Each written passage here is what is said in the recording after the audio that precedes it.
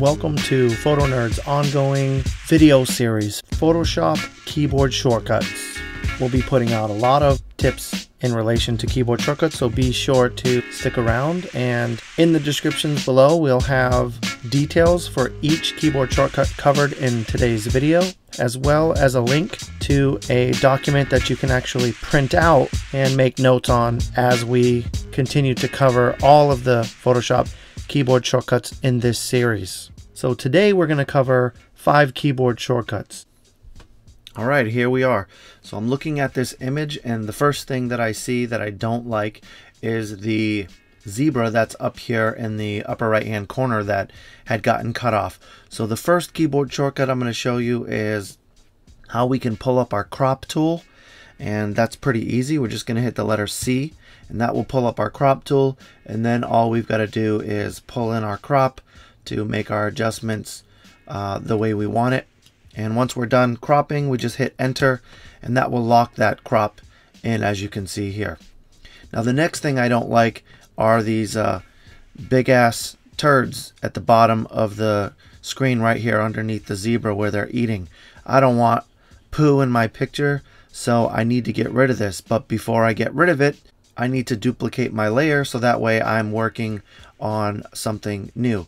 So the easiest way to do that is to hit Command J or Control J if you're working on a PC, and that will give me a new layer. As you can see here, now I've got layer 1. So Command J or Control J will duplicate your layer. Now the next thing I need to do is make a selection of these little poo droppings here, and then I can remove them. So the easiest way to do that is to grab my Lasso Tool, which will be the letter L.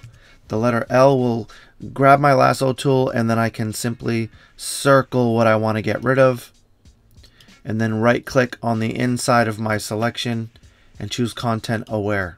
And there you go, that'll get rid of that. And I can just keep repeating this process with the Lasso Tool. So I'm going to make a new selection around the other piece, right click, fill, ContentAware, and you can see how nicely that works just to get rid of these items. Fill, ContentAware. Now the fourth keyboard shortcut I'm going to show you is what do we do when we have this selection and we want that selection to go away, because if I try to keep working with this selection here, it's going to cause me some problems. So I need to deselect this selection so that it goes away.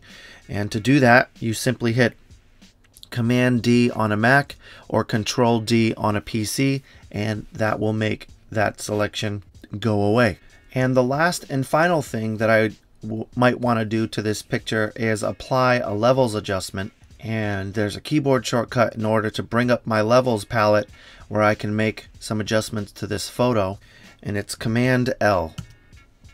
Command L or Control L if you're on a PC, and that will bring up my levels dialog box, and from here I can make any other further adjustments that I want to. I can try and increase contrast with a default preset, and you can see there's 3 different ones in here, so each one gets a little bit more aggressive. And once I'm done, I hit OK, and there you have it. So if I were to uncheck this layer 1's palette, you can see I've removed the poo as well as increased the contrast and also removed the zebra from the upper right hand corner by cropping it. So those are 5 new keyboard shortcuts. I suggest you go ahead and practice those, master them, and then once you're feeling good with those, we'll be here to show you another video tip with 5 more keyboard shortcuts that'll definitely help you take back your life.